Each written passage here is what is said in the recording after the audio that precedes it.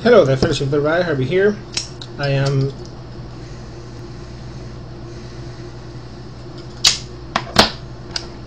having breakfast in a very, very humid morning.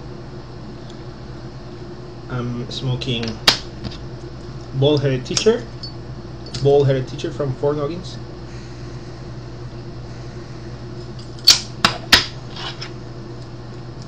An all-day smoke, this blend for sure. And I would like to get into the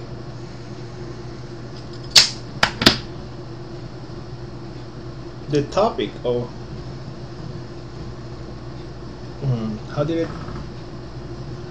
it reach the choice of being either a rich jerk or a nice poor guy. Now, first of all, indulge me to hammer that question. I would like to argue that the question is ill-posed, and let me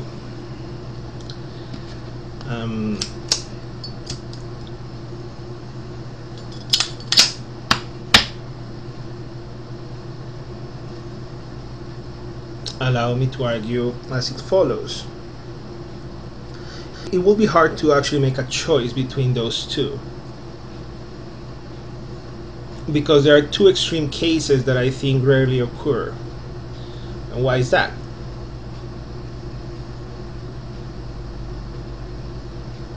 Because I would argue that everybody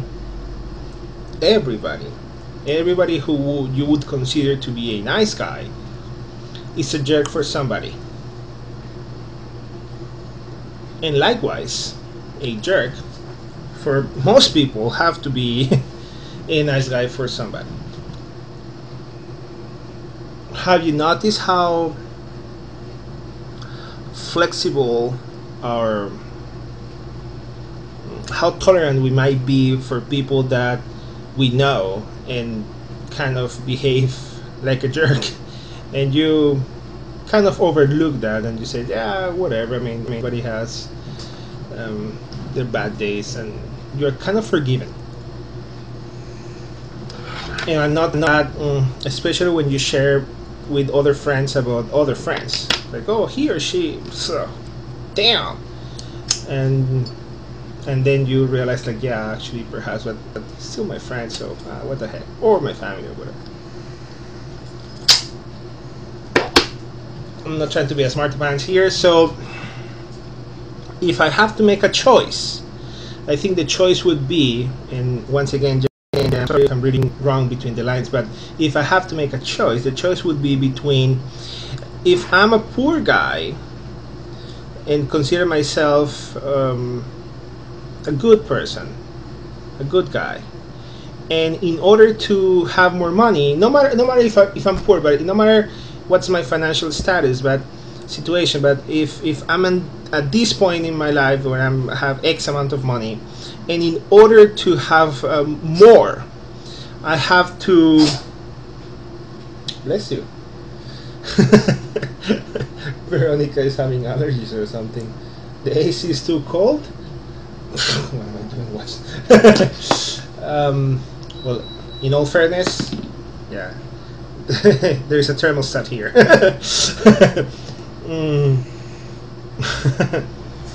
In order to become rich, in order to have more money, I have to abandon some principles that somehow make me a better person. I will say no. I will abandon them.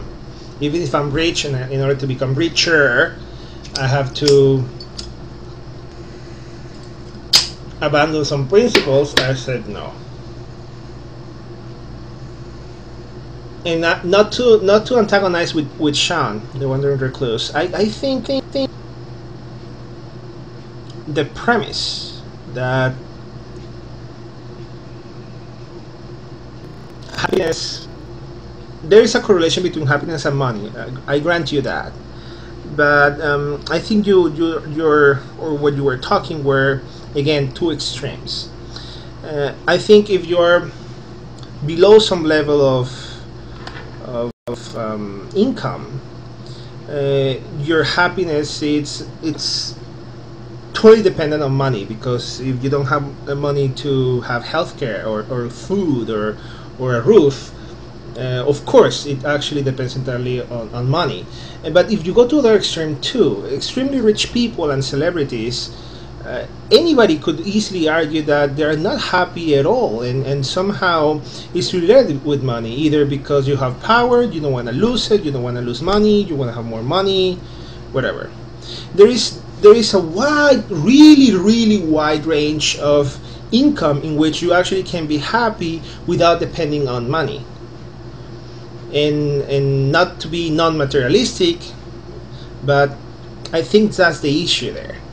That's the real issue.